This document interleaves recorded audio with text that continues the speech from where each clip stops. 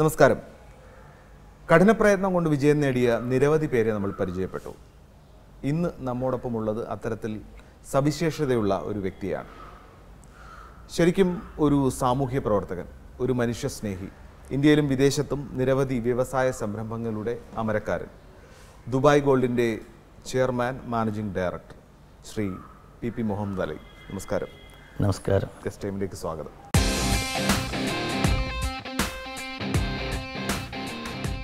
ശരിക്കും സ്വർണം മലയാളിയെ സംബന്ധിച്ചിടത്തോളം ഒരു വികാരം തന്നെയാണ്, അല്ലേ? തീർച്ചയായിട്ടും. അപ്പോൾ ദുബായ് ഗോൾഡ് എന്നുള്ള ആശയം, അത് എനിക്ക് തോന്നുന്നു ഇപ്പോൾ ഉണ്ടായ ഷോറൂമുകളെല്ലാം തന്നെ ഒരു കഠിന പ്രയത്നത്തിൽ നിന്ന് തന്നെയാണ് ഇപ്പോഴത്തെ ഷോറൂമുകളെല്ലാം പടുത്തുയർത്തപ്പെട്ടിട്ടുള്ളത്. എങ്ങനെയായിരുന്നു ദുബായ് ഗോൾഡിൻ്റെ തുടക്കം? അതെങ്ങനെ ആണ് വളർന്നത്? ഞാനൊരു കർഷക കുടുംബത്തിൽ ജനിച്ച ആളായിരുന്നു. അപ്പോൾ എൻ്റെ ഫാമിലിയിലെ അന്നത്തെ കാലം, ഞാനിപ്പോൾ 57 വയസ്സ് ഓൾഡ് മാനാണല്ലോ. അതെ. അന്ന് ജ്വല്ലറിയിലെ ആഭരണങ്ങൾ പോയി വാങ്ങുന്നതിന് ബദല് ഗോൾഡ് സ്മിത്ത് എന്നെ കൊണ്ട് വീട്ടിൽ വെച്ച് ആഭരണം ഉണ്ടാക്കിക്കൊണ്ട് ഉണ്ടാകുന്ന കാലഘട്ടം ഉണ്ടായിരുന്നു. അത് കുറേ ബാക്ക് 30-40 വർഷം മുന്നേ, 40 വർഷം മുന്നിൽ. അന്ന് എൻ്റെ സിസ്റ്റർമാർക്ക്, അതേമാതിരി എൻ്റെ ഫാദറിൻ്റെ സിസ്റ്റർമാർക്കൊക്കെ അന്ന് വീട്ടിലെ സ്വർണം പണിക്കാർ വന്ന് വീട്ടിൽ തന്നെ പണിയെടുത്ത് അവരതിനെ കൂടുതൽ ശ്രദ്ധിക്കും. അപ്പം ഞങ്ങളത് കണ്ട് കൗതുകത്തോടു കൂടി നോക്കുന്ന ഒരു കാലം ഉണ്ടായിരുന്നു. അന്ന് എൻ്റെ മനസ്സിൽ അത് ഉണ്ടായിരുന്നു, ഒരു സ്വർണത്തിനോടൊരിത്.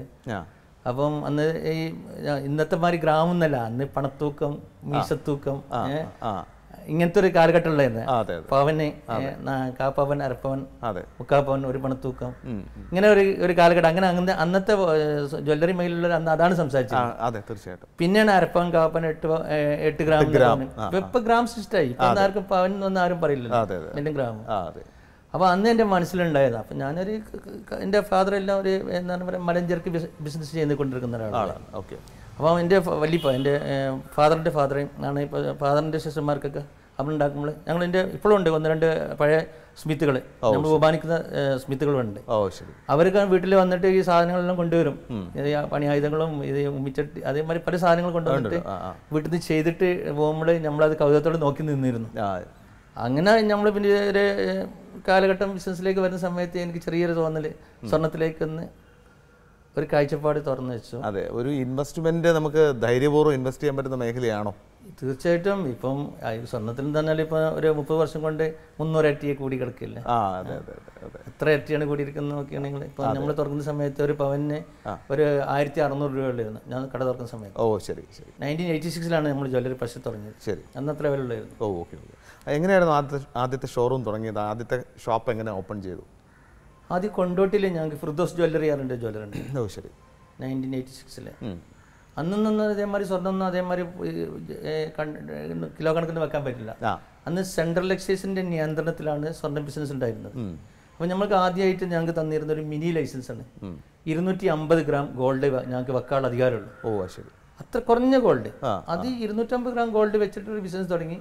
അതിനുശേഷം നമ്മളെ VP സിംഗ് അധികാരത്തിൽ വന്ന സമയത്ത് ഈ കൺട്രോൾ ആക്ട് എടുത്തു കളഞ്ഞു, ഗോൾഡ് കൺട്രോൾ എടുത്തു കളഞ്ഞതിന് ശേഷം ആർക്കും എത്ര സ്വർണം വെച്ചിട്ടും കട തുടങ്ങാം. അതിൻ്റെ ക്യാപിറ്റൽ സോഴ്സ് ഓഫ് ഇൻകം അത് നമ്മൾ ക്ലിയർ ചെയ്ത് കാണിക്കണം സർക്കാരിന്.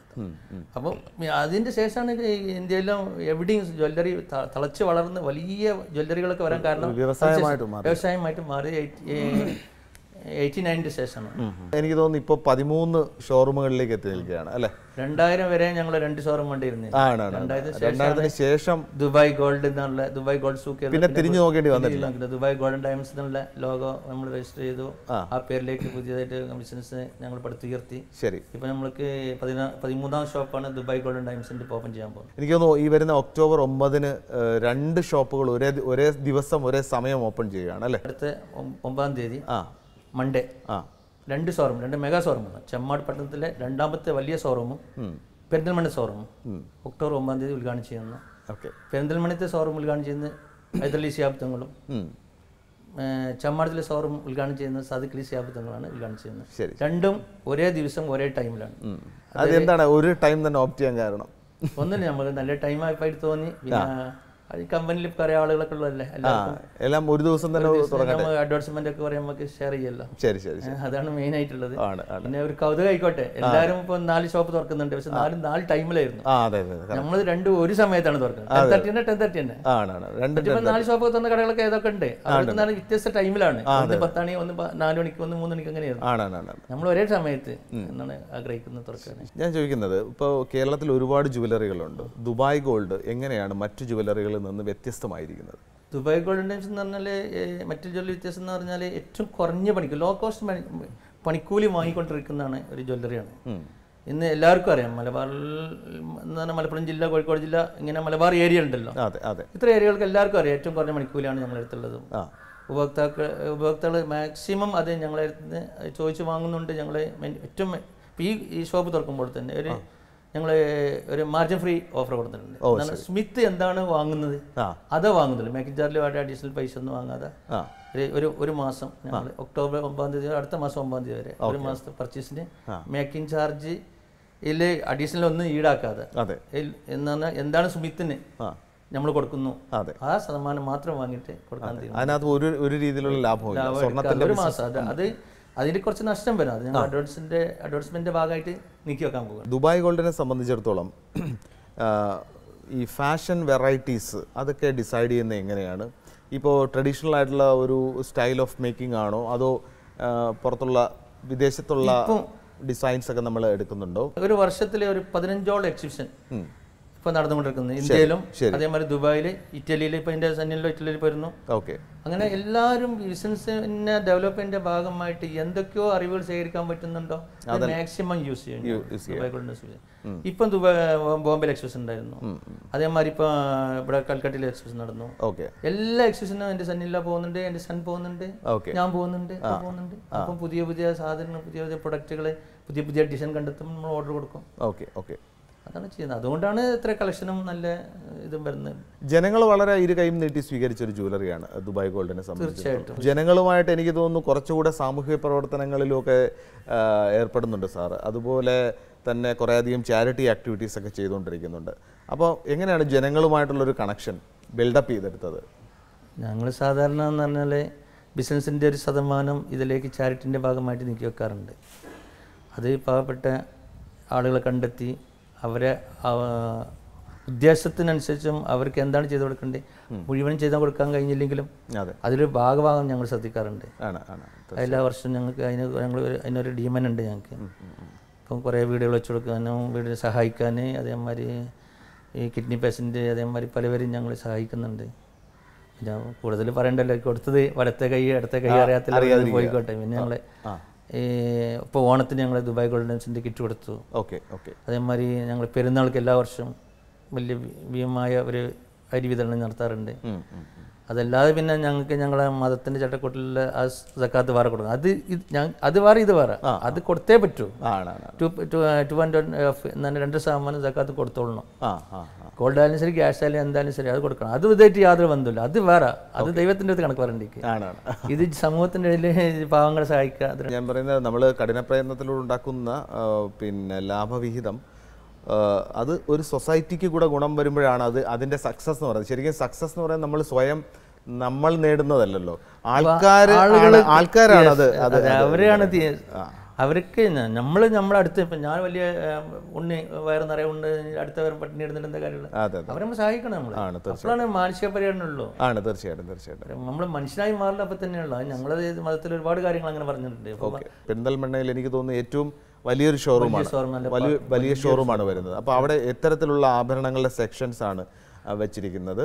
സാധാരണ നമ്മൾ കേരള, കൽക്കട്ട, ബോംബെ, ആൻറ്റിക്ക്, ജുനാക്കട്ട്, അതേമാതിരി തന്നെ ടർക്കി ഐറ്റംസ്, സിംഗപ്പൂർ ഐറ്റംസ്, അതിലുപരി കേരള ട്രഡീഷണൽ ഓർണമെന്റ്സ് ഉണ്ട്, പഴയ കാലത്ത് ഓർണമെന്റ്സ് ഉണ്ട്. അത് വേണമെങ്കിൽ ഞാനിപ്പോൾ ഇല്ല സ്റ്റോക്ക് അല്ലെങ്കിൽ കാടി തന്നു. പഴയ കാലത്ത് ആന്റിക് ജ്വല്ലറി ഉണ്ട്. അത് വേണമെങ്കിൽ ഞാൻ കുറച്ച് അതൊന്ന് വണ്ടി ഉണ്ടെങ്കിൽ ഞാൻ കാണിച്ചു തരാം. അല്ലെങ്കിൽ അത് ശരിക്കുള്ള ആന്റിക് ഡിസൈനുകൾ അതുപോലെ നമ്മൾ റിപ്ലിക്ക എടുക്കുന്ന പഴയ കാലത്തെ ആളുകൾ ഉണ്ടാക്കുന്ന പഴയ കാലത്ത് ഞാൻ നേരത്തെ നിങ്ങളോട് പറഞ്ഞില്ലേ, സ്മിത്ത് ഉണ്ടാക്കുന്നില്ല, അങ്ങനത്തെ ആളുകൾ ഉണ്ടാക്കുന്ന സാധനം. ഇപ്പൊ ഒന്നും അത് റയറാ കിട്ടാല്ല. ചെറിയ കുട്ടികളുടെ ഇടുന്ന തളുണ്ട്, അതുണ്ടാക്കുന്ന ഡൈ തന്നെയല്ല, അത് വേറൊരു ഡൈയിൽ ഉണ്ടാക്കുന്നത്. ശരിക്കും നമ്മൾ ഹാൻഡ് മെയ്ഡ് കൈ കൊണ്ട് ഉണ്ടാക്കി ഇടുന്നത്. പോത്തിന്റെ കൊമ്പൊക്കെ ഉപയോഗിച്ചിട്ട് അതിന്റെ ഡൈ ഒക്കെ ഉണ്ടാക്കിയിട്ട് ചെയ്യുന്ന അങ്ങനത്തെ സ്ഥലം എൻ്റെ കയ്യിലുണ്ട്. ഉമ്മത്തുണ്ട്, മണിക്കാതിലുണ്ട്, മണിത്താലിണ്ട്. ഇത്ര ആഭരണങ്ങളൊന്നും ഇപ്പോഴത്തെ പുതിയ ജനറേഷൻ ആളുകൾക്ക് അറിയാനില്ല. ഇത്ര ആഭരണങ്ങളൊക്കെ ഞങ്ങൾ ഒരുക്കിയിട്ടുണ്ട് പുതിയ ഷോപ്പിൽ. ഇപ്പൊ പഴയ ഒരു ടെൻഡൻസിലേക്ക് വന്നിട്ട് ചക്കരമാല വന്നിട്ടുണ്ട്, സ്റ്റാർമാല വന്നിട്ടുണ്ട്. ഇതൊന്നും ഇപ്പോഴത്തെ പുതിയ ജനറേഷൻ സെയിൽസ്മാൻമാർക്ക് തന്നെ അറിയാം. ഞങ്ങൾ അവർക്ക് പ്രത്യേക ട്രെയിനിങ് കൊടുത്തിട്ട് ഇങ്ങനത്തെ സാധനം കിട്ടുന്ന മനസ്സിലാക്കി കൊടുക്കണം. Okay okay okay. ഉപഭോക്താവ് അദ്ദേഹമായിട്ടുള്ള അവരുമായിട്ടുള്ള റിലേഷൻഷിപ്പ് ഞങ്ങൾ ഒരു ഉപഭോക്താവിന് ഒരു ഐറ്റംസ് കൊടുക്കല്ല ഞങ്ങൾ ചെയ്യുന്നത്. അവർ ഞങ്ങളുടെ അടുത്ത് വന്ന് ഇഷ്ടപ്പെട്ട് വാങ്ങുകയാണ്. ഞങ്ങൾ നിർബന്ധിച്ച് വാങ്ങിക്കല്ല, അവർ വന്ന് വാങ്ങണം. അപ്പോൾ ആ റിലേഷൻഷിപ്പ് നമ്മൾ നിലനിർത്തും. എങ്ങനെ അറിയാം? അവരും നമ്മളായിട്ടുള്ള ഞങ്ങൾ വില കൂടിയ ഒരു സാധനമാണ് അവരെ കയ്യിലുള്ളത്. അതെ, ഇപ്പോൾ ഒരു പവന് ഏതായാലും ശരി 23,000 രൂപ വരെയുള്ള, സിമ്പിളായിട്ട് പറയാം, 23,000 രൂപ വിലയുള്ള ഒരു സാധനമാണ് അവരെ കയ്യിലുള്ളത്. അത് അവർ ഞങ്ങൾ വിശ്വസിച്ച് വാങ്ങിയിരിക്കുക. അപ്പോൾ ആ റിലേഷൻഷിപ്പ് ഇപ്പോഴും വേണം. അത് അവർ നമ്മൾക്ക് കൊടുത്തോ അല്ലെങ്കിൽ അവർ വിൽക്കോളും, അല്ലെങ്കിൽ ഞങ്ങളിത് കൊടുന്നേരോ അല്ലെങ്കിൽ അവർ നിൽക്കുന്നോളം കാലം നമ്മൾ അവരെടുത്ത് ആ ബന്ധങ്ങൾ നിലനിർത്തിക്കൊണ്ടിരിക്കണം. ഓക്കെ, ആ ബന്ധത്തിലാണല്ലോ നമ്മുടെ വളർച്ചയും ഇരിക്കുന്നത്, എല്ലാം ഇരിക്കുന്നത്. ഒരു സ്വർണ്ണ വ്യാപാരികൾ ശരിക്കും പറഞ്ഞാൽ കേരളത്തിൽ നിരവധി പ്രതിസന്ധികളെ നേരിടാറുണ്ട്. ഇപ്പോൾ പലപ്പോഴും സർക്കാരുകൾ എടുക്കുന്ന പല തീരുമാനങ്ങൾ ഇമ്മീഡിയറ്റ് ആയിട്ട്, ഫോർ എക്സാമ്പിൾ ഇപ്പോൾ GST സംവിധാനം നിലവിൽ വന്നിട്ടുണ്ട്. ഏതെങ്കിലും തരത്തിൽ ഇൻഡസ്ട്രിയെ ബാധിച്ചിട്ടുണ്ടോ? GST നല്ലൊരു ഫാക്ടർ വന്നിട്ടുണ്ട്, പക്ഷെ മെല്ലെ മെല്ലെ അത് മാറ്റം വരും. കാരണം ഞങ്ങളിപ്പം എന്ന് പറഞ്ഞാൽ ഇപ്പം എല്ലാ ബിസിനസ്സുകാരും ജ്വല്ലറിക്കാരും ഫസ്റ്റ് ബിസിനസ് ബുള്ളിയൻ ബാങ്കിൽ നിന്ന് വാങ്ങുകയാണ്. ബാങ്കിൽ നിന്ന് വാങ്ങുന്നത് തന്നെ ഗവൺമെൻറ്റിന് കിട്ടാവുന്ന ടാക്സ് 3% ഞങ്ങൾ പർച്ചേസ് തന്നെ കൊടുത്തു കഴിഞ്ഞു. ഇനി ഇത് ലാസ്റ്റ് എൻഡ് കിടക്കുന്ന ഉപഭോക്താവിൻ്റെ കയ്യിൽ നിന്ന് അവർ നമ്മൾ തന്നാൽ മാത്രമാണ് ഇത് ഞങ്ങൾക്ക് ഇങ്ങോട്ട് ഇൻപുട്ട് ആവുള്ളൂ. അപ്പോൾ അതിന് ഒന്നുകൂടി ഗവൺമെൻറ് ജനങ്ങളെ GSTയിലേക്ക് ബോധന്മാരാക്കണം. അപ്പോൾ മാത്രമാണ് ഞങ്ങൾ മാക്സിമം ഞങ്ങൾ സോഫ്റ്റ്വെയറും ഞങ്ങൾ അസോസിയേഷന് എല്ലാവരും GSTയിലേക്ക് എല്ലാവരും പറയുന്നുണ്ട്. പിന്നെ കുറേ ആളുകൾക്ക് ഇപ്പോൾ എല്ലാ ഭക്ഷണം കഴിക്കുമ്പോഴും പോലും GST കിട്ടുന്ന കുറേ ആൾക്കാരാകുന്നുണ്ട്. എന്നാലും കൂടി ആളുകൾക്ക് ഇത്ര കാലം കിട്ടിയിരുന്ന 1%. ഞാനടക്കം കോമ്പൗണ്ട് ചെയ്തിട്ട് 1% ടാക്സ് വാങ്ങാതെ കൊടുക്കുക. കാരണം നമ്മൾ കോമ്പൗണ്ട് ചെയ്യാണല്ലോ, സർക്കാരിന് കൊടുക്കേണ്ടത് നമ്മൾ കൊടുക്കാന്നുള്ള എഗ്രിമെന്റ് വെച്ച് സർക്കാരിന് മാസം മാസം കൊടുത്തുകൊണ്ടിരിക്കുക. ഇനി അതിന് ബദല് നമുക്ക് പിരിപ്പിക്കാതെ ഗവൺമെന്റിന് അതിൽ ഫാക്ട് ഇല്ല, ദോഷം വരുന്നില്ല, കിട്ടി അഡ്വാൻസ് കിട്ടി. ഇത് അങ്ങനെയല്ല, ഇത് ഞങ്ങൾ അഡ്വാൻസ് ആദ്യം അടക്കുകയാണ്. ഇത് ഉപഭോക്താക്കൾ തന്നാൽ മാത്രമാണ് ഞങ്ങൾക്ക് ഇങ്ങോട്ട് ഇൻപുട്ട് കിട്ടുള്ളൂ. അപ്പൊ അത് 3% കുറച്ച് ഓവറാണ്. അപ്പൊ ചിലവർക്ക് വല്ലാതെ ബുദ്ധിമുട്ടുന്നുണ്ട്. എന്നാലും കൂടി ഞങ്ങൾ തരാൻ പറ്റില്ല എന്ന് പറയാണ്. കാരണം ഞങ്ങൾ കൊടുത്തതാണല്ലോ, നമ്മൾ മുൻകൂട്ടി ടാക്സ് അടച്ച പർച്ചേസ് ചെയ്യുന്നതാണ്. ശരിക്കും പറഞ്ഞു കഴിഞ്ഞാൽ ജനങ്ങൾ ഇനിയും കൂടുതൽ ബോധവാന്മാരാവേണ്ടതുണ്ട് അല്ലേ? ശരിക്കും GST അടയ്ക്കുന്നതിനെ സംബന്ധിച്ചിടത്തോളം GSTയിലേക്ക് ഇനിയും നമ്മൾ ഗവൺമെൻറ് ഭാഗത്തുനിന്ന് എൻ്റെ ഇപ്പം പ്രൊമോഷൻ ഇപ്പം സെലിബ്രിറ്റിനെ വെച്ച് പ്രൊമോഷൻ ചെയ്യുക, അല്ലെങ്കിൽ GST എന്ന് പറഞ്ഞാൽ എന്താണ്, ഈ ടാക്സ് എന്തിനിടാന്നൊക്കെ ജനങ്ങൾ ഒരുപാട് ബോധന്മാരാക്കുന്നുണ്ട്. തീർച്ചയായിട്ടും ഗവൺമെൻറ് ഭാഗത്ത് നിന്ന് അത് ഉണ്ടാവുമെന്ന് ഞാൻ വിശ്വസിക്കുന്നു. ഗോൾഡ് ബിസിനസ് അല്ലാതെ മറ്റു ചില മേഖലകളിൽ കൂടെ താങ്കളുടെ പ്രവർത്തനം ഉണ്ടെന്ന് മനസ്സിലാക്കാൻ പറ്റി. അതായത് ഫോർ എക്സാമ്പിൾ ലണ്ടനിലൊരു സൂപ്പർ മാർക്കറ്റ് ഉണ്ടെന്ന് പറഞ്ഞു. എനിക്ക് ശരിക്കും പറഞ്ഞാൽ ആദ്യമായിട്ടൊരു അത്ഭുതമാണ് തോന്നിയത്. ഞാൻ വിചാരിച്ചിരുന്നത് ഗോൾഡ് മേഖലയിൽ മാത്രം പ്രവർത്തിച്ചുകൊണ്ടിരിക്കുന്ന ഒരു വ്യക്തിയെന്നാണ്. അതിൻ്റെ ശൃംഖലകൾ വീണ്ടും കേരളത്തിലേക്ക് പലയിടത്തും വരാൻ പോകുന്നു എന്നറിഞ്ഞു. എന്താണ് അതിനെക്കുറിച്ച്? ഞങ്ങളിവിടെ കോട്ടക്കിൽ ഒരു ലാൻഡ്സ് മാൾ പറഞ്ഞിട്ട് ഒരു ഇത് തുടങ്ങിയിട്ടുണ്ട്. അപ്പം ഒരു സൂപ്പർ മാർക്കറ്റിനെ പറ്റി സ്റ്റഡി ചെയ്തപ്പം കോട്ടക്കിൽ ലാൻഡ്സ് ഹൈപ്പർ എന്ന് പറഞ്ഞ ഒരു സൂപ്പർ മാർക്കറ്റ് വരാൻ പോകും. ലാൻഡ്സ് ഹൈപ്പർ അതിൻ്റെ പണി നടന്നുകൊണ്ടിരിക്കുന്നുണ്ട്. വർക്ക് ഇപ്പം നമ്മൾ ജനുവരി ലാസ്റ്റ് ആകുമ്പോൾ ഓപ്പൺ ചെയ്യാനുള്ള പ്രതീക്ഷയിലാണുള്ളത്. പിന്നെ ഡെവലപ്പേഴ്സിലേക്ക് മെല്ലെ മെല്ലെ കാല് വെക്കുന്നത്. Developers in the sense building construction ആണോ? കൺസ്ട്രക്ഷൻ മേഖലയിൽ ചെറിയ ചെറിയ മാളുകൾ ഡെവലപ്പ് ചെയ്യാന്നുള്ളത്. Okay develop ചെയ്യാന്നുള്ളതാണ്. അത് ഇപ്പോൾ ഒരു മാൾ കൺസെപ്റ്റ് ആണല്ലോ, 1-2 തിയേറ്റർ, അതേമാതിരി ഫുഡ് കോർട്ട്, ആളുകളുടെ ലൈഫ് സ്റ്റൈലെല്ലാം മാറിയല്ലോ. അതെ. അല്ല, ഒരാൾ സാരഥ്യമെടുത്ത് മുന്നോട്ട് നടക്കാൻ തുടങ്ങിയാൽ ഒരുപാട് പേര് അണിനിരക്കുന്നുണ്ട്. എനിക്ക് തോന്നുന്നു താങ്കളുടെ ചെയർമാൻഷിപ്പിൽ തന്നെ ഒരുപാട് പേര് താങ്കളെ പിന്തുണച്ചുകൊണ്ട് ഉണ്ടെന്ന് തോന്നുന്നു. ഒരു വലിയ ടീമിന്റെ പ്രവർത്തനമല്ലേ ദുബായ്? തീർച്ചയായിട്ടും. ഞാനൊരു വ്യക്തിയല്ല, ടീമാണ്. ഞങ്ങളുടെ ടീം വർക്കാണ്. കാരണം ഒന്നാണ്, ഞാൻ ബോർഡിൽ മാത്രമല്ല, മാനേജ്മെന്റ് ബോർഡിൽ മാത്രമല്ല, നമ്മുടെ സ്റ്റാഫുകളും നമ്മളെ വളരെയധികം നമ്മുടെ ബിസിനസ്സിനെ പ്രോത്സാഹിപ്പിക്കുന്നുണ്ട്. അവരെ കഠിന പ്രയത്നം തന്നെയാണ് നമ്മൾ ഇന്ന് ഈ വിജയത്തിലേക്ക് എല്ലാ സ്റ്റാഫുകളും. അതേമാതിരി നമ്മുടെ സന്നിലോ, നമ്മുടെ ബ്രദേഴ്സ്, അതേമാതിരി സിസ്റ്റേഴ്സ്, എൻ്റെ സന്നുകൾ, ഞങ്ങളൊരു ഗ്രൂപ്പാണ്, കുറേ ആൾക്കാരുണ്ട്, ഒരുപാട്. ഇപ്പോൾ എൻ്റെ ബ്രദേഴ്സ് 4 ആളുണ്ട്, അവർ മക്കളുണ്ട്. എൻ്റെ 3 സന്നിലോ ഉണ്ട്, അവർ സന്നിലോ ഉണ്ട്, എൻ്റെ ബ്രദേഴ്സ് സന്നിലുണ്ട്. അതേമാതിരി നമ്മുടെ സിസ്റ്റേഴ്സിൻ്റെ മക്കൾ അവരെല്ലാം ഞങ്ങളങ്ങനെ ഒരു ശക്തിയായ ഒരു ടീമാണ്. അപ്പോൾ അവരെല്ലാവരും കൂടി ഒരു പ്രയത്നം കൊണ്ടാണ് നമ്മളിന്ന് ഈ വളർച്ചയിൽ എത്തിയത്. ഈ ഡിമോണിറ്റൈസേഷൻ അല്ലെങ്കിൽ ഈ പറഞ്ഞ അത്തരം ആക്ടിവിറ്റികൾ സർക്കാർ എടുക്കുമ്പോൾ അത് ഏറ്റവും ആദ്യം റിഫ്ലക്റ്റ് ചെയ്യുന്നത് സ്വർണ്ണ വ്യാപാരം. ഒരു സംശയമില്ല. എന്തായിരുന്നു ഒരു അനുഭവം, എങ്ങനെയായിരുന്നു ആ സമയത്ത്? ഭയങ്കര ഡൗൺ ആയിരുന്നു ബിസിനസ്. അതിന് ഇപ്പോഴും മോചനം കിട്ടിയിട്ടൊന്നുമില്ല. നമ്മൾ 2 ഷോപ്പ് തുറക്കാന്ന് പറഞ്ഞിട്ടുണ്ടെങ്കിൽ അതിങ്ങനെ ഇപ്പോൾ നമ്മൾ നേരത്തെ 10 ദിവസം തുറക്കുന്നുള്ളൂ. ഇപ്പോൾ ഡിമോണിറ്റൈസേഷൻ വന്നതിന് ശേഷം ബിസിനസ്സിൻ്റെ ഒരു 50% ബിസിനസ് കുറഞ്ഞിരിക്കുന്നില്ല, ഒരു സംശയമില്ലല്ലോ. ഇല്ലല്ല, അത് എല്ലാ മേഖലയും കുറഞ്ഞിട്ടുണ്ട്. ജ്വല്ലറി മേഖലയിൽ നല്ല അതിൻ്റെ ക്ഷീണം, അതിൻ്റെ ആഘാതം കുറച്ച് കൂടി ജ്വല്ലറി മേഖലയിൽ. ശരി, മറ്റുള്ള ഫുഡിലൊന്നും അത്ര അവന് ബാധിച്ചില്ല. പക്ഷെ നമ്മൾ എല്ലാ മേഖലയിലുള്ള ബിസിനസ്സുകാരായിട്ട് ഞങ്ങൾ ചർച്ച ചെയ്യും. ടെക്സ്റ്റൈൽസ് മേഖലയായാലും ശരി, ഹോട്ടൽ വ്യവസായം ശരി, മറ്റുള്ള എല്ലാ മേഖലയും നമ്മൾ എങ്ങനെയുണ്ടെന്ന് ചോദിക്കുക. അത് ഒരു ബിസിനസ് തന്നെ നമ്മൾ തീർച്ചയായിട്ടും അന്വേഷിച്ചുകൊണ്ടിരിക്കണമല്ലോ, അവർക്ക് എങ്ങനെയുണ്ട്, നമ്മൾക്ക് എങ്ങനെയുണ്ട്. എല്ലാവർക്കും ഡിമോണിറ്റൈസേഷൻ ശേഷം ഭയങ്കരമായിട്ട് ക്ഷീണമുണ്ട്. അതൊന്നും കരകയറിയിട്ടില്ല, ഇനിയും നമ്മൾ പ്രതിസന്ധിയിലേക്കാണല്ലോ പോയിക്കൊണ്ടിരിക്കുന്നത്. വീണ്ടും ഒരു സംശയം കൂടി ചോദിക്കട്ടെ, ശരിക്കും സ്വർണം പോലെ തന്നെ കരുതലിന് പറ്റിയൊരു സാധനമാണോ ഡയമണ്ട്? കുഴപ്പമില്ല, ഡയമണ്ട് അതേമാതിരി തന്നെ. ഡയമണ്ട് ഉപഭോക്താവിന് നഷ്ടം വരാൻ പോകുന്നില്ല. അപ്പം വാങ്ങിയ വിലക്ക് തന്നെ നമ്മൾ തിരിച്ചെടുക്കുന്നുണ്ട്, എക്സ്ചേഞ്ച് ചെയ്യാനുള്ള സൗകര്യമുണ്ട്. ക്യാഷിന് വിൽക്കുകയാണെങ്കിൽ 10-15% മാത്രമേ മേക്കിംഗ് ചാർജൊക്കെ പോവുള്ളൂ. അല്ലാതെ അതിനും ഇതേമാതിരി പ്ലസ്ലേഷനും വില കൂടുന്നുണ്ട്. ഡയമണ്ടിൻ്റെ ട്രെൻഡാണ് ഇപ്പോൾ. ദുബായ് ഗോൾഡൻ ഡയമണ്ട്സിൻ്റെ എല്ലാ ഷോറൂമിലും നല്ലൊരു ഏരിയ ഡയമണ്ടിനായിട്ട് ഒരുക്കിയിട്ടുണ്ട്, വലിയൊരു ഏരിയ. എന്നാൽ ഡയമണ്ട്, അൺകട്ട് ഡയമണ്ട്, പുൽക്കി അങ്ങനത്തെ സാധനങ്ങളൊക്കെ വെച്ച്, അതേ സ്റ്റോണുകൾ എല്ലാം വെച്ചിട്ടുണ്ട്. നല്ല വലിയൊരു സെക്ഷൻ തന്നെ അതിന് ഒരുക്കിയിട്ടുണ്ട്. അതിന് GI സർട്ടിഫിക്കറ്റോടുള്ള ഡയമണ്ട്സ് മാത്രം, സർട്ടിഫിക്കേഷൻ ഡയമണ്ട്സ് എല്ലാം അന്താരാഷ്ട്ര നിലവാരം നിലനിർത്തിക്കൊണ്ടാണ് നിങ്ങൾ ബിസിനസ് ചെയ്യുന്നത്. ഈ ഡയമണ്ട്സ് ശരിക്കും പറഞ്ഞു കഴിഞ്ഞാൽ ആൾക്കാരുടെ ഇടയിൽ ഇനിയും സംശയമുണ്ട്. കാര്യം എന്ന് പറഞ്ഞു കഴിഞ്ഞാൽ ശരിക്കും സ്വർണം നമ്മൾ മേടിച്ച് വയ്ക്കുമ്പോൾ അത് വർഷങ്ങളായിട്ട് പിന്തുടരുന്നത് കൊണ്ട് അതിന് വാല്യൂ കുറയുന്നില്ല ഉള്ളത് എല്ലാവർക്കും അറിയാം. പക്ഷേ ഡയമണ്ടിനെ കുറിച്ച് ആ ബോധവൽക്കരണം ഇനിയും വന്നിട്ടില്ലെന്ന് തോന്നുന്നു. അതോ ഡയമണ്ട് പർച്ചേസ് കേരളത്തിൽ കൂടിയിട്ടുണ്ടോ? കേരളത്തിൽ ഇപ്പം ഉപഭോക്താക്കൾ ഇപ്പം എന്ത് പറഞ്ഞാലും ഇപ്പോൾ 5000 തൊട്ട് ഡയമണ്ട് ഉള്ളതുകൊണ്ട് നല്ല ഡയമണ്ട് സെയിൽ കൂടിയിട്ടുണ്ട്. നല്ലൊരു ശതമാനം ആളുകൾ അതിലേക്ക് വന്നു. കുറേ ആഭരണം ധരിക്കുന്നതിന് മുതൽ ഒരു 5 ലക്ഷം, 3 ലക്ഷം, 10 ലക്ഷം സെറ്റ്, അല്ലെങ്കിൽ ഒരു 1.5 ലക്ഷം റുപ്യ നെക്ലസ്, അല്ലെങ്കിൽ ഏറ്റവും സാധാരണ കൊണ്ടൊരു പെൻഡന് റിംഗ് വെച്ചിട്ടുള്ള ഒരു 15,000 റുപ്യ സെറ്റ്, ഇതൊക്കെ അതിലേക്ക് വന്നു. ഇപ്പം എന്ന് പറഞ്ഞാൽ ഇപ്പോഴത്തെ ഈ യങ് എല്ലാ കുട്ടികളും ഡയമണ്ട്സിലേക്കാണ് ഇപ്പോൾ ചെറിയ സിമ്പിളായിട്ടുള്ള ഡയമണ്ട്സാണ് ഉപയോഗിക്കുന്നത്. അതിന് ദുബായ് ഗോൾഡൻ ഡയമണ്ട്സ് വരാൻ പോകുന്ന ഷോറൂമിലെല്ലാം അതിന് പ്രത്യേകമായിട്ട് കൗണ്ടറിനെ വെച്ചിട്ടുണ്ട്, നല്ല സൗകര്യങ്ങൾ ചെയ്തിട്ടുണ്ട്. സ്പെഷ്യൽ വലിയൊരു ഏരിയ തന്നെ, വലിയൊരു ഏരിയ തന്നെ. എല്ലാ നേരത്തെ ഷോറൂമിലുണ്ട്, ഇപ്പോൾ പുതുതായിട്ട് തുറന്ന് കുറച്ചും കൂടി വലിയ ഏരിയ അതിനായിട്ട്. ഇനി ഞങ്ങൾ കച്ചവടം കൂടി വരികയാണെങ്കിൽ ഒരു ഫ്ലോർ തന്നെ നീക്കി വെച്ചാൽ തിരക്കില്ല. സ്വർണ്ണ വ്യാപാര മേഖല ഒരുപാട് തട്ടിപ്പ് പ്രസ്ഥാനങ്ങളുണ്ട്. ചെറിയ എന്ന് വെച്ചാൽ അവർ ക്വാളിറ്റിയിൽ കോംപ്രമൈസ് ചെയ്തുകൊണ്ട് പല രീതിയിലുള്ള ഗിമ്മിക്കുകൾ കാണിക്കുന്ന ഒരുപാട് ഷോറൂമുകളുണ്ട്. പലയിടത്തും അത് ബ്രാൻഡഡായിട്ട്, ഇപ്പോൾ ദുബായ് ഗോൾഡ് പോലെ നിൽക്കുന്ന ബ്രാൻഡഡ് ഷോറൂമുകൾക്ക് അതൊരു ത്രെട്ടായിട്ടുണ്ടോ എപ്പോഴെങ്കിലും? അങ്ങനെ ഉണ്ട്. പക്ഷേ ഇപ്പോൾ എല്ലാം എന്ന് പറഞ്ഞാൽ ഇപ്പം ലീഗൽ മെട്രോളജി അതേമാതിരി പലവരും സ്വർണ്ണ പരിശുദ്ധി PBISന്റെ അതോറിറ്റി തന്നെ അവർ വന്ന് കടയിൽ സാധനം പർച്ചേസ് ചെയ്ത് പോകുന്നുണ്ട്. ശരി. എന്നിട്ട് അവർ പരിശുദ്ധി അതിനിപ്പോൾ എന്ന് പറഞ്ഞാൽ ഗവൺമെൻറ് ആ ഭാഗങ്ങളൊക്കെ വളരെ ശ്രദ്ധിക്കുന്നുണ്ട്. എങ്കിലും ചില ഉള്ളേരിയയിലോ അല്ലെങ്കിൽ അങ്ങനെ ക്വാളിറ്റി ചെക്ക് ചെയ്യാതെ വെക്കുന്നവരുണ്ടായിരിക്കും. ഞാൻ അതിലേക്ക് കിടക്കുന്നില്ല, എങ്കിലും അതുണ്ട്. ദുബായ് ഗോൾഡൻ ഡയമണ്ട്സ് എന്ത് സാധനം ഹോൾമാർക്ക് ചെയ്യാതെ കൊടുക്കുന്നില്ല, ഗ്യാരണ്ടിയാണ്. അറിയങ്ങൾ നിങ്ങൾക്ക് അവർ വന്ന് നോക്കിയാൽ അറിയുന്നത് ഏത് വന്നാലും ഹോൾമാർക്ക്. ഗവൺമെൻറ് അതിനൊരു അതോറിറ്റി വെച്ചിട്ടുണ്ട്.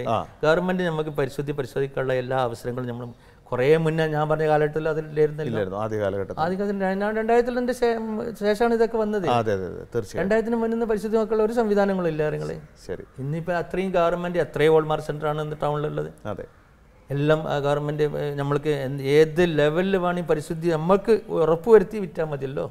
തീർച്ചയായിട്ടും. എന്തിനാ അങ്ങനെ വെക്കുന്നത്? ഒരു 30 രൂപയാണ് ഇപ്പം അതിന് പോവുക ഹോൾമാർക്ക് ചെയ്യാൻ, അല്ലെങ്കിൽ 35 രൂപയാണ് ഒരു ഗവൺമെൻറ് മൊത്തം അതിൻ്റെ ഫീസുള്ളൂ. അപ്പോൾ നമ്മൾ ആ സാധനം കൊണ്ട് ഉറപ്പുവരുത്തി അവർ കട്ട് ചെയ്ത് ബെൽറ്റ് ചെയ്ത് ടെസ്റ്റ് ചെയ്തതിന് ശേഷമാണ് നമുക്ക് ഒരു ഹോൾമാർക്ക് ഉണ്ടെങ്കിൽ ചെയ്തു തരുള്ളൂ, അല്ലെങ്കിൽ അത് പാക്ക് ചെയ്ത് കൊണ്ടേക്ക് പറയും. അപ്പം നമ്മൾ ഉണ്ടാക്കുന്ന സാധനം പുറത്തുനിന്ന് വാങ്ങിയ ആൾ അവർക്ക് നമ്മൾ തിരിച്ചു കൊടുക്കുന്നു. അപ്പോൾ എന്താ ഇപ്പം എന്താണ് ശരിക്കുള്ള റിയലി കച്ചവടം ചെയ്യുന്ന ആൾക്കാർ പരിശുദ്ധി മോശമാക്കാൻ നോക്കില്ല. കാരണം ഈ സാധനം റിജക്റ്റ് ചെയ്ത് വന്നാൽ മുഴുവൻ മേക്കിംഗ് ചാർജ് നഷ്ടമാകില്ലേ? തീർച്ചയായിട്ടും. ഇതിലെന്താ ചെയ്യാൻ പോകുന്നത്? പരിശുദ്ധി നോക്കാൻ വേണ്ടി ഒരു കാട്ടച്ച് എന്തെങ്കിലും കുറയുള്ളൂ. അതിനിപ്പോൾ ആരും അത്ര റിസ്ക് എടുക്കുന്നില്ല. എന്തെങ്കിലും എവിടെയെങ്കിലും ഉണ്ടായിരിക്കും, ഞാനില്ലാന്നും പറയുന്നില്ല. ഞങ്ങൾ ആ കാര്യത്തിൽ പരിശുദ്ധി ഉറപ്പുവരുത്തിയ സെയിൽ നടത്തുന്നത്. കുട്ടിക്കാലത്ത് കണ്ട സ്വപ്നമാണ് ഞാൻ പറഞ്ഞ ഈ ദുബായ് ഗോൾഡായിട്ട് വളർന്നത്, ഒരു വലിയ പ്രസ്ഥാനമായിട്ട് വളർന്നത്. ഇപ്പോൾ പുതിയ ഷോറൂം ഉദ്ഘാടനം ചെയ്യപ്പെടാൻ പോവുകയാണ്. അല്ല, രണ്ട് ഷോറൂം ഒരു ദിവസം ഉദ്ഘാടനം ചെയ്യപ്പെടാൻ പോവുകയാണ്. എന്താണ് ഇനിയുള്ള സ്വപ്നം? എന്താണ് നെക്സ്റ്റ് സ്റ്റെപ്പ്? നെക്സ്റ്റ് സ്റ്റെപ്പ് ഇൻഡസ്ട്രിയിൽ നന്നായിട്ട് പോകുകയാണെങ്കിൽ നമ്മൾക്ക് വേറെ വഴി തന്നെയാണല്ലോ പഠിച്ചിരിക്കുന്നത്. ഇതോടാണ് കൂടുതൽ ഭ്രമം. അതെ, കൂടുതൽ ഷോറൂമുകൾ തുറക്കണം എന്നുള്ള ആഗ്രഹം തന്നെയുള്ളത്. അത് ഇപ്പം ഇൻഡസ്ട്രി കുറച്ചൊരു വീക്കായി ഇങ്ങനെ വരുന്നുണ്ടെന്നപ്പോൾ മൊത്തത്തിലൊരു മാന്ദ്യമൊക്കെ പറഞ്ഞേക്കും, ഒരു ചെറിയതുള്ളൂ. എങ്കിലും ഇത് എനിക്കൊരാൾക്കുള്ളതല്ലല്ലോ, മൊത്തത്തിൽ വേൾഡിലെ ഇപ്പം എന്താണ് പറയുക, എക്കണോമിക്കലായിട്ടും വളരെ വീക്കാണ്. എല്ലാ ബിസിനസ്സും കുറച്ച് വീക്കായി പോയിക്കൊണ്ട് എല്ലാ ബിസിനസ്സുകാർ ചോദിച്ചാലും മോശമാണ് എന്ന് പറഞ്ഞു. ഗൾഫിലും മോശം, എല്ലായിടത്തും മോശം. എങ്കിലും നമ്മളെ വലിയൊരു രാജ്യം ഇന്ത്യ, പെട്ടെന്ന് ഉയരാനും കഴിയുമല്ലോ. താഴെ പഴയ മരത്തിന് മേലെ പോകാൻ വലിയ പണിയൊന്നുമില്ല. രാജ്യം വലിയ രാജ്യം, പുതിയ ഗവൺമെന്റുകളൊക്കെ നല്ല രീതിയിൽ നന്നാക്കിയെടുക്കാൻ നോക്കുന്നുണ്ട്. നമ്മൾ നല്ല പ്രതീക്ഷയിലുള്ളത് ഗവൺമെന്റ് നന്നാവും, ജനങ്ങൾ നന്നാവും. പഴയമാര് ജനങ്ങളുടെ കയ്യിൽ ഇഷ്ടംപോലെ കാശുണ്ടാവും, സ്വർണ്ണം ഇഷ്ടംപോലെ വാങ്ങും. നമ്മളെ രാജ്യം എല്ലാ രാജ്യങ്ങളും ഏറ്റവും മുന്നിലേക്ക് വരുന്ന രാജ്യമായി മാറും എന്നുള്ള പ്രതീക്ഷത്തിൽ ഇങ്ങനെ നമ്മൾ പോകുന്നു. താങ്കളുടെ പ്രതീക്ഷകളും സ്വപ്നങ്ങളും എല്ലാം പൂവണിയട്ടെ എന്ന് ആത്മാർത്ഥമായി പ്രാർത്ഥിക്കുന്നു. ഇത്രയധികം സമയം നമ്മളോടൊപ്പം ചെലവഴിച്ചതിന് നന്ദി. ദുബായ് ഗോൾഡൻ ഡയമണ്ട്സിൻ്റെ 2 മെഗാ ഷോറൂമുകളാണ് ഉദ്ഘാടനം ചെയ്യാൻ പോകുന്നത്. ഒക്ടോബർ 9 തിങ്കളാഴ്ച 10 മണിക്ക് പെരിന്തൽമണ്ണയിലും, അതേപോലെ അതേ ദിവസം അതേ ടൈമിൽ ചെമ്മാട് പട്ടണത്തിലും. പെരിന്തൽമണ്ണ ഷോറൂം ഉദ്ഘാടനം ചെയ്യുന്നത് ഹൈദരലി ശിഹാബ് തങ്ങളും വിശിഷ്ടാതിഥികളും കൂടി. അതേ ദിവസം അതേ ടൈമിൽ തന്നെ ചെമ്മാടും സാദിഖലി ശിഹാബ് തങ്ങളും വിശിഷ്ടാതിഥികളും കൂടി ഉദ്ഘാടനം ചെയ്യുന്നു. 2 ഷോറൂമുകളിലും മനോഹരമായ രീതിയിലുള്ള പല പുതിയ കളക്ഷനുകളും ഒരുക്കിയിട്ടുണ്ട്. ഡയമണ്ടിനായിട്ട് ഒരു 50 സാമാന്യ ഏരിയ ഡയമണ്ട് ഒരുക്കിയിട്ടുണ്ട്.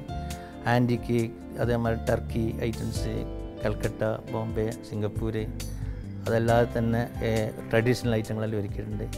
ഈ ഉദ്ഘാടന വേളയിലേക്ക് എല്ലാവരെയും ഞാൻ സ്വാഗതം ചെയ്യുന്നു. എല്ലാവരും പങ്കെടുക്കുന്നു. അതുകൂടാതെ ഉദ്ഘാടന വേള അതിഗംഭീരമാക്കുന്നതിന് വേണ്ടി സിനി ആർട്ടിസ്റ്റായ കുഞ്ചാക്ക ബോബനും നമിത മോഹൻദാസും പങ്കെടുക്കുന്നു. നിങ്ങൾ എല്ലാവരും ഉദ്ഘാടന വേളയിൽ വരണം. ഒരിക്കൽ കൂടി ഓർമ്മപ്പെടുത്തുന്നു. എല്ലാവർക്കും നമസ്കാരം.